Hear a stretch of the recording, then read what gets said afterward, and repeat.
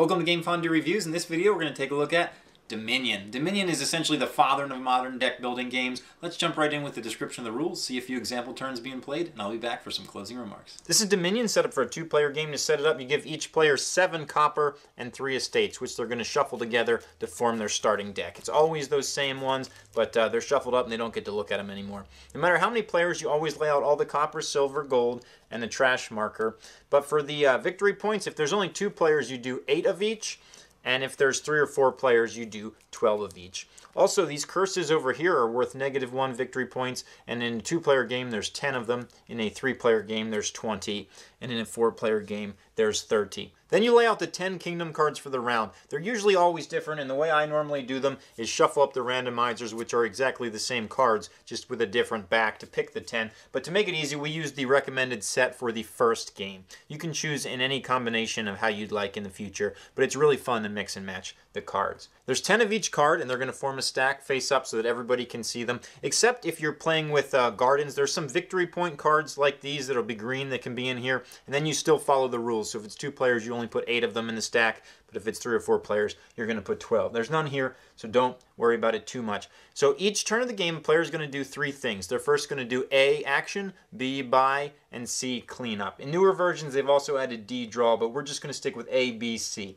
So the game ends at the end of a player's turn if the province pile is empty or any 3 piles are empty. And remember, that counts the curses, so keep those in mind when you're calculating how many piles are empty. At the end of the game, whichever player has the most points in their deck is the winner. So let's jump right in and describe actions. The first part of your turn is always action. You're allowed to do 1 action in your turn. Your deck doesn't start with any action cards, but as you get them, you can play them in front of you, and they stay in front of you for the whole turn. They don't go to your discard pile right away, and you do what they say. So this one is +3 cards. So you would draw 3 cards from your deck, and then you proceed with your turn. Some action cards actually give you more actions, like this one here gives +2 actions. So if you played that, then you could play more actions afterward, but normally you're only allowed 1 action per turn. So the second part of your turn is buy, and again, you're allowed 1 buy per turn. And the way you buy is you just lay down cards from your hand. So maybe my hand looks like this. I lay down these 4 treasures, and I can use them to buy a card here. The costs are in the bottom corner, so I can buy anything 4 or less.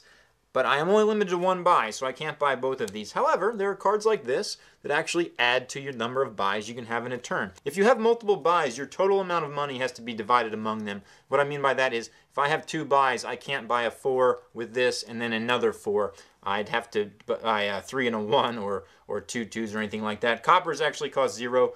Silvers here, which are worth 2 money, cost 3, and gold costs 6. Remember, you can buy anything. Even if you want to, you can buy curses, but it's usually not a good idea. And every time you gain a card, it goes to your face-up discard pile. And gaining includes buying, so you're not going to get it right to your hand. You're not going to get to use it, anything like that. It's discarded. So the last part of your turn is any cards that you played in front of you, whether they be treasures or actions or anything like that, or anything left in your hand, you just take them and you discard them. So all those get discarded, and then you draw a hand new of 5 cards. Now, in this game, if at any time you need to draw a card and your deck is empty, only if you need to draw a card and your deck is empty, you take your discard pile, you shuffle it, and then you proceed to draw as necessary. So in this example, I have 4 cards. I needed 1 more to get back up to 5. So in your turn, A, 1 action, B, 1 buy, 3, discard everything, draw up to 5. The only other thing to note is your discard pile is kept face up and nobody can look through it. They're going to be able to see the top card only, but even you yourself cannot look through your own discard pile. So the game ends when either this pile is empty or any 3 piles are empty, and players just add up the number of points in their deck. So you start with 3 from your 3 estates, but at the end of the game, different things can occur. So the player with the most points is the winner. Let's get going with this example playthrough. So both players have already shuffled up their deck and drawn 5 cards. First part of your turn is the action phase. Neither player has any action, so that phase is going to be skipped for right now. But the buy, he's going to lay down 3 money, and he's going to use that 3 money to buy a treasure. So this silver goes face up in his discard pile. Now that he's done buying, because he only gets 1 buy, the cleanup phase. So he discards everything left in his hand, all the money he played, to the discard pile this time, and then draws a new hand of 5 cards. So then it goes over to the other player. He has the same situation, no actions available to him. And remember, even if you have them, they're totally optional. He's going to lay down 4 money, and he's going to buy a smithy. So the smithy immediately goes face up to his discard pile, but now the rest of it goes at the end of his turn. So he draws back up to 5, and now it's this player's turn. With his 4 money, he's going to buy a smithy as well. They're really liking these smithies, so he takes it. He cleans up his turn because it's done. And now he needs to draw 5 cards, but there's none. So he shuffles his deck, and then he does this because he absolutely has to. You don't just randomly shuffle your deck anytime. And then he draws up to his 5 cards. And for this guy's second buy, he's going to buy a village for 3 money, so he just does that. And he does the same thing. So both of them have their deck shuffled. And they're ready to go for the next round. We're going to jump ahead to a little bit later in the game so you can see some more interesting situations. Welcome back. This is likely the last turn of the game. It's this player's turn. There's only 1 province left. That's why it's likely to be. So 1 action, he gets to use a village. Village actually gives you 1 card and 2 more actions. So he still has an action here. So then he's going to go market, and that as well gives him 1 card, 1 action, 1 buy, and 1 money.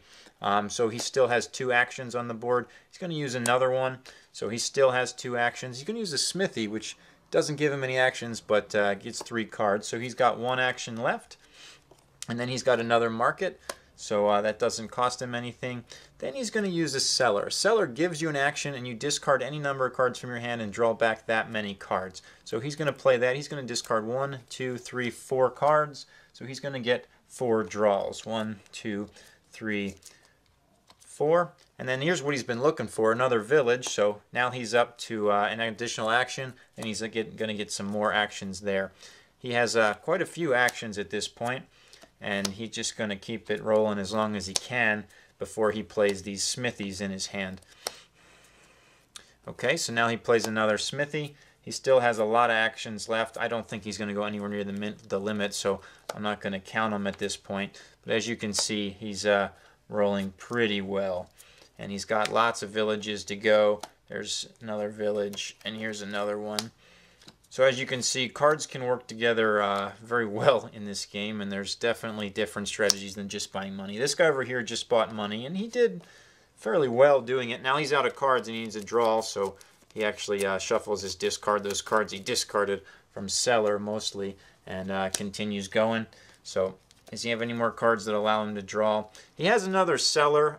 He figures why not. He's going to get rid of 1, 2, 3 cards because those victory cards don't really help him in his hand. So he draws 3 more.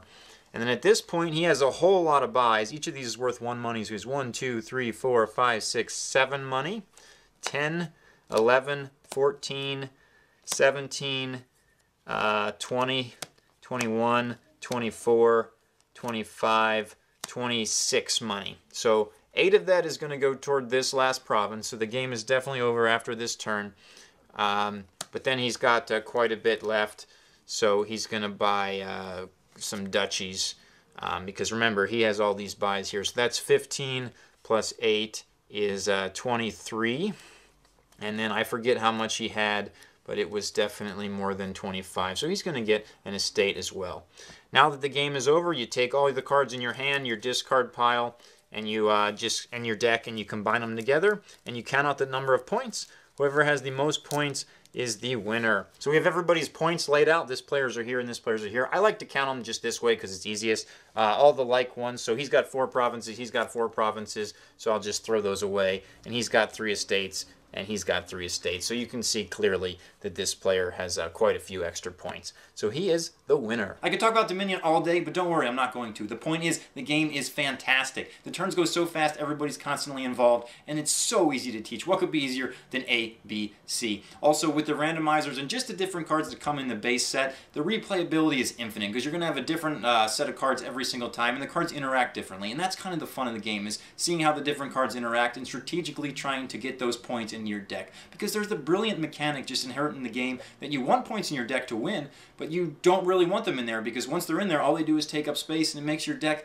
less effective. So there's that going on, and just so much differences in the card play, and there's so many expansions for it that just make this game endless amounts of fun. I can't recommend this enough to anybody that enjoys card games. It's a real fun game to play with a spouse or significant other, but it's also really good for competitive people as well. That's Dominion. Check it out.